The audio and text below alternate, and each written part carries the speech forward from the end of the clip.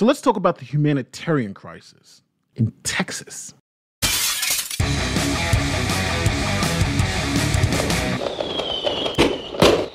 Hey, what's going on? My name is Nate the Lawyer, and welcome to the Brody's Bunch, where you are the joy of today's content. If you haven't already, don't forget to like this video, share this video, and subscribe to the channel if you like what you hear. So let's start off with the facts. Texas has its own power grid, which is free from federal regulations. Now, this gives them the benefit of having a system that's deregulated, but that comes at a cost.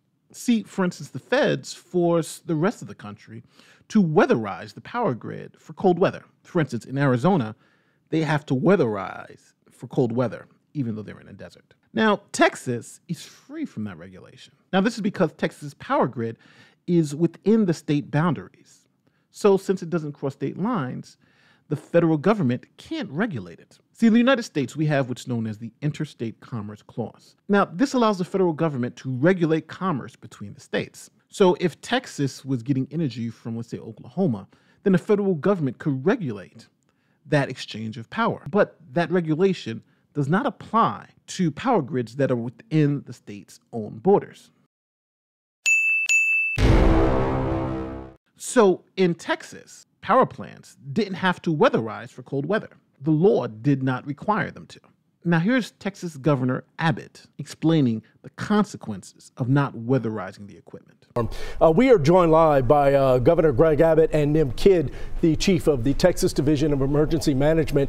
Governor, Texans are demanding someone be held accountable. Who's to blame?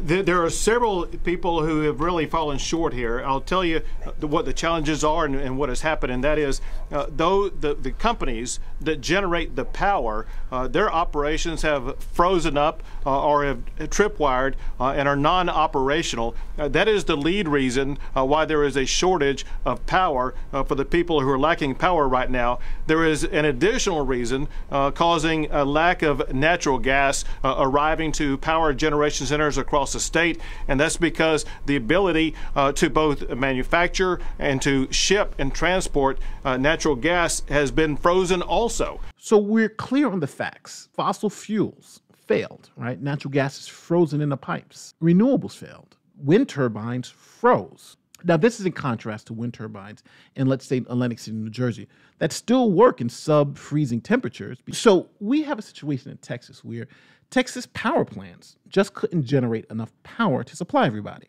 How do you choose who to give power to? Rolling blackouts.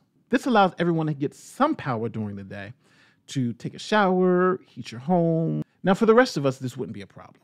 And that's because we can borrow power from other states within our interconnected group. So for instance, if New York needed more power because a couple of our plants went down, we could just borrow power from, let's say, New Jersey and Connecticut until our power plant was able to pick up the slack. But Texas was not part of this interconnected system, so Texas essentially was on its own. Now, the governor of Texas was asked if these companies should be regulated or if they should be punished for not weatherizing their equipment to avoid such a catastrophe. Are you going to push lawmakers to punish the utilities that fail to winterize their equipment or incentivize those who do? We will look at all strategies, whether it's punish or incentivize, but the bottom line is to get results. You would have expected, we expected, that the utilities would have winterized their equipment for something like this, although we do have to understand the last time something like this happened was more than 100 years ago, but that we will be calling all of the utilities before the state legislature to get answers from them why their equipment was not winterized to protect against this type of situation. Governor. Now, it's interesting. Later that day, the governor seemed to blame the Green New Deal for Texas problems, but I don't know how or if that even applies. Because again, this was a failure in the infrastructure, right? Their infrastructure was just not prepared for cold weather. But now, what do you think? Are you against all regulations?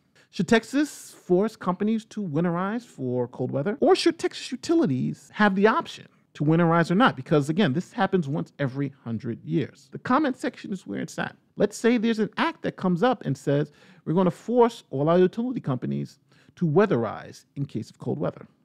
Do you think that's a good idea? Do you think it's a bad idea? Without the political spin, this is a simple problem. They weren't prepared for cold weather, and cold weather came. But I bet you in the future, they will be. Leave your comments in the comment section. Let me know how you feel. My name is Nate the Lawyer, and I'm out of here.